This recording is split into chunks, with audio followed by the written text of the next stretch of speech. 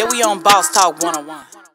And I hate to say that, but no. Let me finish because I want to talk to OG Percy. It's true. We all got homeboys that got murder cases. All of my homeboys got 25. All of us, but not one or two of them. Everybody. Hold on, man. When you around them. When I look at OG Percy, and like I said, I looked at that documentary and all the people that's in those boxes that you were talking about, different people who died for different causes and things that pretty much caused you to be there making these speeches, man. Does that have an effect on you in the way you live your life? I'll put it like that. The only thing that has effect on me the way I live my life, shout out to Tookie, man. Okay. That's the effect on how I live my life in Crippin'. When I found out what it was really about. The black redemption part. The blue rage, you can have that. I went through that. I done been through the blue rage. When I found out I am part of that book, as far as my life story goes, and to get to the end of the book and find out it is a pot of gold at the rainbow, all you gotta do is try to keep watching, keep going for it. Tookie taught me that. He taught me just through that book, Bob. I call it the Crip Bob. You can call it what you want to, but when I read it for the first time in prison, I read it. And that Bible, that book, I couldn't read. I'm not a reader. I told you I'm not good on reading. But when I got in there, Tookie, but it was just something I better learn. I'm gonna learn this book. I learned about Buddha. I learned about all. I read that book. Hell, I couldn't even read, but I'm gonna read this one. The first book I ever read to the end. Wow. The first book I ever read all the way to the end. Hold on. But I learned. The thing was, I learned what it meant. I got Crip wrote all over me. My back, my head, my behind my face. It's all over me. I can't get it off. Yeah. But the thing I learned was what it meant. When you get the meaning, the black rage part, when you get there, I wouldn't spend a minute talking about trying to convince you what I know about Crippin'. I cut for you. You're a good man. But wasting 10 minutes worth talking about you can't convince me or nobody else. You might convince somebody else. I believe what you said it the first time. Because real nigga gonna say it once, not twice.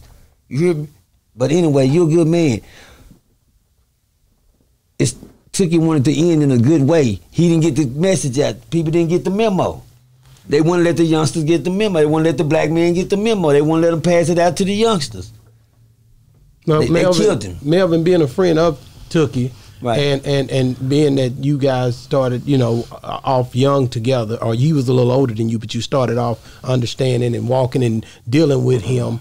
To be done seen this guy who's affected way in Texas, and like I said, this didn't just start. It ain't just a Texas thing either. It's each state. You can go to Louisiana and find it. You can go to Mississippi and find it. You can go to New Orleans and find it. Did you ever think that it would be that effective, as far as pretty much pulling people into that situation?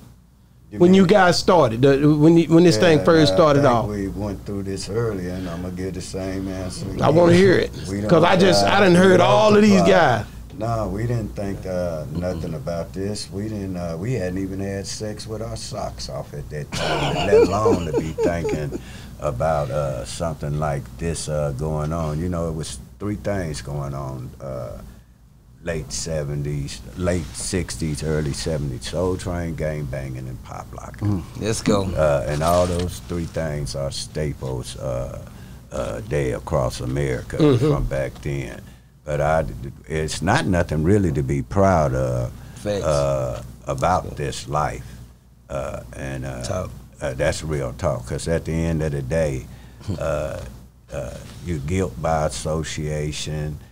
You think the camaraderie when you're growing up, going back and forth to jail, when you don't think your ass will wear out before that fence wheel that hold you and silence your voice. But then as you get older, you see the look in your mother's eyes. You see your family members to where you don't see the wrinkles, and you think about all the time you could have been with your mother instead of running around niggas. And you can't paint a picture with a canvas with one stroke. So I've been privileged and blessed to see 5 generations, because every 10 years shit changes in this game. So I know where Texas at in its 30-year, 40-year history. I know where New Jersey, I can know about from previous experience when it comes to that. So at the end of the day, man, I don't put no titles on nothing. As far as people, I try to be an unbiased urban analyst when I look at any situation, and I always try to be fair. But I know this is a time now where we want to make these youths taxpayers as opposed to tax burdens. And you know, this Crip and Blood, we're not a gang, we're a brand now. And we have to start letting the entertainment world, Nike that make the hats the color of whatever set you from. You hear me? When you're like the Texas Rangers hats. That's one of the biggest hats selling in all America because it represents the gangster Crips. So you're talking about global. And so we have to look at how they exploiting us to where we need to address them, like when Jesse Jackson used to go back door for Coca-Cola and discrimination. And we need to have people such as us, or people that are rooted in this community that have a vested interest in the community, where we speak up to help eradicate some of these adverse conditions that exist. And all that come with us with being unity in the community. If we can't get that, we segregating ourselves. We've had Martin Luther King die, get sprayed. We don't went from water hose to choke holes, but nothing's changed.